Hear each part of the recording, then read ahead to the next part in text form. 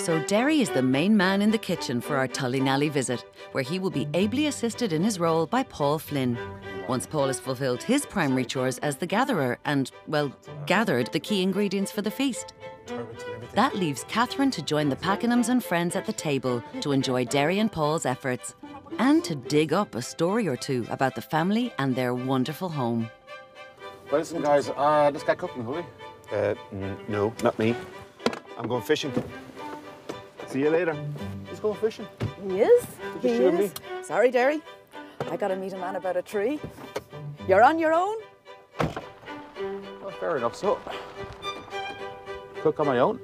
Ah, Derry, did you think we'd leave you on your own? Joining Derry in the kitchen is Laura Allen, who works with Derry on a daily basis back in Dublin, and who drew the short straw. Before Paul arrives with the fruits of his labours, there's an amount of work to be done, not least in coming to terms with Tullynally's long-serving stove. My favourite. I don't believe this. Huh? This is it? The mighty Aga is the cooker of choice in 5 of the 6 houses we visit in the course of this series. And as mighty as they undoubtedly are, they're not necessarily the cooker of choice in the top restaurants of the country. Lucky a lot of food is slow cooked. But we're in the kitchen of Tullynally Castle, not Lecrivan. So embrace the Aga, Derry. Embrace the Aga. Disaster. Be fun. Disaster. One of the slow cook recipes Derry was talking about is the roast shoulder of mutton, which, before it goes anywhere near the oven, has to spend as much time as possible marinating in blood. Not something you see every day. Oh, wow. Oh. I thought it would smell. I like black pudding, but I'll tell you, how much is there? Must be gallons of it. Yeah. Go on, I'll build this. Looks like red wine. Like red wine. If you're Bela Lugosi, maybe it looks like red wine. Doesn't it taste like red wine now? No, I won't be drinking it. I just read the recipe. We don't really know why marinating meats in blood was a popular practice, but it very much was. Maybe it was an attempt to just use as much of the animal as possible, and certainly when animals were slaughtered on the premises, so to speak, there was plenty of blood available. Blood. Blood. At least it's not ours. Likewise, we don't really know why the practice stopped, but stop it did. A good guess is that it was to do with the industrialisation of meat production. With the processing happening elsewhere, blood wasn't readily available. This might well explain how a whole range of ingredients disappeared from use. Lips, heads, eyeballs, palates, to name a few. Okay, to roast a shoulder of mutton, so we've done the blood. Then you need to sew it, thyme, put it over a spit. A spit, we're not going to do that. There's no spit, so we have to do that in the oven, okay? It will take 3 hours roasting. And we have to make venison sauce. It's a lot of work in that dish alone, isn't there? One of a few. We've got a full day ahead of us, really. It just dawns on me, we have the blood, it sounds like there'll be sweat. What odds on tears?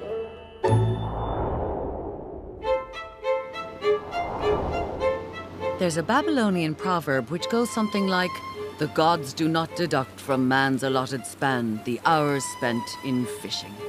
But then the old Babylonians probably weren't talking about fishing in the middle of October on Loch Derravara, in the pissing rain.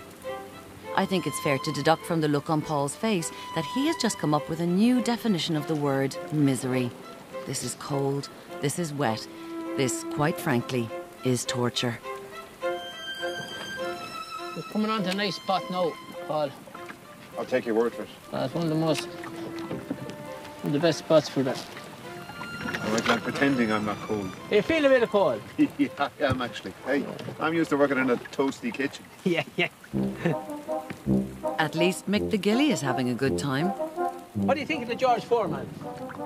Well, I'll tell you, I wouldn't mind owning, being George Foreman. It's done well, isn't it? Oh, it's a super thing for cooking. Yeah. Super.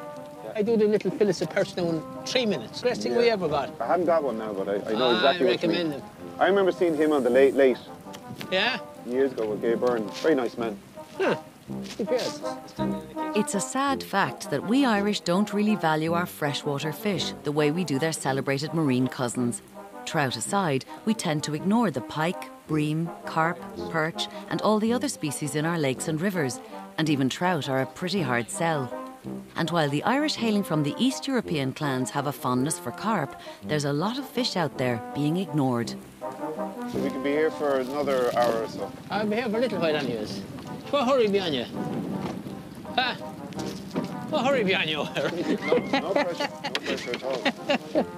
Oh, my God. You have to keep looking for them, searching for them.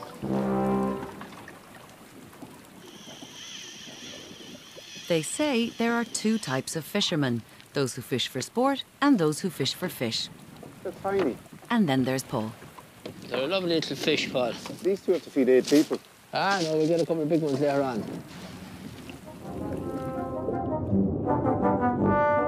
Why'd you leave him go? Oh, we let him go. He's a bit small. He'll get bigger. I'm freezing. Will you let him go? Yeah, yeah. I don't believe it. So, with a few perch in the bag, here's a different proverb to maybe sum things up. A Spanish one this time. Es imposible pescar con los pantalones secos. You can't catch a fish with dry britches. I'm just hoping that when Derry Clark comes to gather for me that he encounters miserable weather. He suffers as much as I'm suffering. As much as Paul is enjoying his morning on Lake Derravara, he has to remember that he's not out here just to have fun. He's the gatherer. He needs to gather. Okay, that's all. He really mustn't forget that Derry is waiting back in the kitchen. Actually, why am I worrying? Derry will never let him forget. I need more food. I have no food. Ah, the turkey. Ah, yes.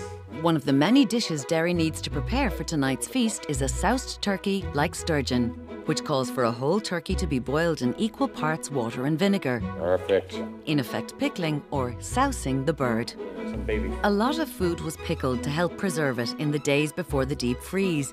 And back in the day, our turkey would also have been boned and rolled, hence the reference to sturgeon in the title. But for aesthetic reasons as much as anything else, Derry has decided not to do this. Okay, that's for you. 2 glasses for later. While they wait for Paul to arrive with his offerings, Derry and Laura get on with preparing the Pigeon à la Bresse, wood pigeons wrapped in beet leaves, streaky bacon and caul, the fatty outer membrane of a calf's stomach. Another case of using as much of the animal as possible. This is weird, isn't it? That's one thing about these menus I noticed. Things that haven't been used are back kind of using them now. Tonight's meal will be served à la française, which means there are effectively 2 courses with several dishes in each course, all of which arrive on the table at the same time. One of my favourite dish in the whole menu is this. I love wood pigeons. They're my favourite. The wood pigeon will arrive as part of the second course, along with calf's foot mince pies, lamb bits, lemon pudding and apple snow.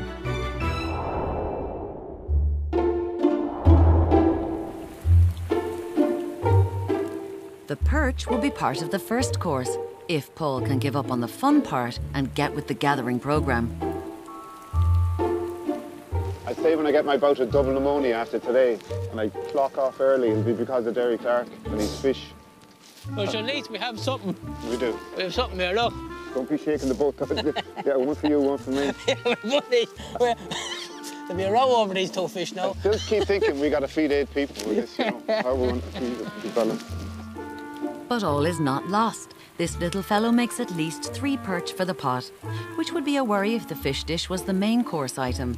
But the perch is only one dish in a first course that includes white soup, that marinating shoulder of mutton, and the soused turkey. It's not quite a case of the loaves and fishes, all things considered. They came dirt cheap. What are they? Wheelbarrow wheel. Came dirt cheap when the recession hit the building trade. It's like something perfect for a fellow with piles. No, you'd have piles if you're sitting on that timber all day. Yeah, I might after this.